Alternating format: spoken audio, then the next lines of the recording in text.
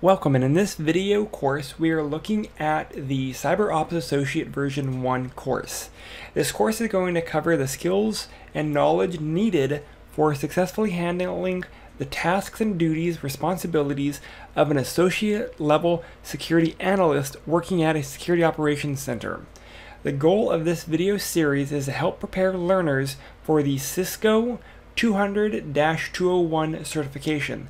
That's focusing on understanding the Cisco Cybersecurity Operation Fundamentals course, known as CBROPS. Module 8 is all about Address Resolution Protocol, known as ARP. So here we're looking at MAC addresses and IP addresses, predominantly looking at IPv4, since ARP only uses IPv4. We're going to be looking at and analyzing ARP by examining an Ethernet frame, and then we're going to look at some ARP requests, issues, and the impact it may have on the network. So again, first one is MAC and IP addresses. First thing to point out is these are not the right MAC addresses. I'm going to grab a pen.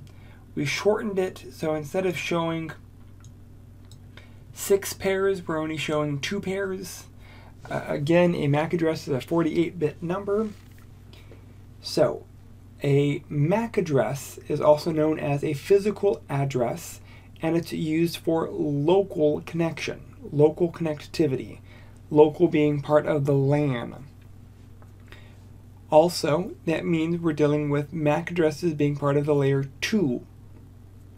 If we are dealing with anything leaving the network, that will deal with a layer 3 address known as a logical address, also referred to as an IP address. If we need to leave the network, we will use the MAC address to reach our default gateway. Our default gateway will strip away the layer 2 header and look at the layer 3 data. It will then replace the layer 2 header with its own MAC address and its own destination. Here's a perfect example. Here we have one pair of MAC addresses. As we go to our layer 3 device, the layer 3 device will strip away those MAC address, source and destination. It will replace it with the source address being its MAC address and the destination being the next hop's MAC address. That builds the next layer 2 frame. When router 2 receives it, it will strip away the old layer 2 data. It will replace it with its source MAC address, and the destination MAC address will be the end server. Each router will strip away the MAC address, examining its IP address, since we are communicating on a remote network. The goal is to be able to look at the next network. So all of this is how ARP functions. To illustrate a problem while sending a packet to another host on the same local network, that's because the IP address is known but the MAC address is not. So what do we do when we do not know the MAC address but we know the IP address? We use ARP to determine the MAC address of the local device while knowing its IP address only. We send a broadcast. I know this IP address. Who has this address? What is the MAC address of this device? And the goal is to resolve that IPv4 address to a MAC address. They can also be used to maintain a table of addresses, IPv4 to MAC address. This is called address mapping. So the overall function is to be able to send the broadcast. I have this IP address who has the matching MAC address. It will go to everyone, and only the IP address that it has will respond, and it will update by sending its MAC address back to the original source. This helps build the ARP table. sometimes referred to as the ARP cache. That means the switch will start building this mapping of addresses between layer 4 and layer 3, between layer 3 and layer 2. This device will also then start building a mapping for what ports are attached to which devices, what MAC address is attached to those physical ports. So when a device needs to determine a MAC address, it will map to the IPv4 address, and no entry is found, the IPv4 address in its ARP table, then the ARP request is sent out. The ARP request is a broadcast. I thought was really funny is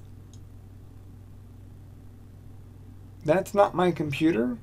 The machine that Cisco is using to build these PowerPoints wasn't activated, because you can see the activate Windows, go to settings option right here. That's kind of interesting. Anyways, so only the device with the targeted IPv4 address will respond with the appropriate MAC address. Remember, IPv6 uses a similar process, but it uses neighbor discovery.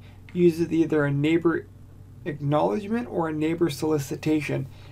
IPv6 does not use ARP. It only uses neighbor discovery. So the role of ARP in communication is it allows for that local connectivity on a local network. So removing entries from the ARP table. Essentially, the devices will purge old information. So if a MAC address or an IP address hasn't been used in X amount of time, it will age out. That means the devices will forget it because it's been too long. We can look at an ARP table by doing a ARP TAC A on a device. So I will do my computer, go to my command line, ARP TAC A. These are all of the devices that I currently know about. I have a lot of virtual machines, and so that's why these addresses right here between 27 and 193, these are all my one computer, but with virtual addresses. I have a lot of virtual NICs because I have several VMs running. We have a lab to examine our Ethernet frame, which you guys will do that individually. I will be posting videos of these labs just when I have time. Lastly, ARP issues. We already know that ARP sends out broadcasts. That means these broadcasts could flood the local media.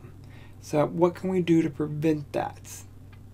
Well, one thing is to understand that we need to have an appropriately set up network. A bus or a ring doesn't function very well in networks like this. So we have to use CSMA/CD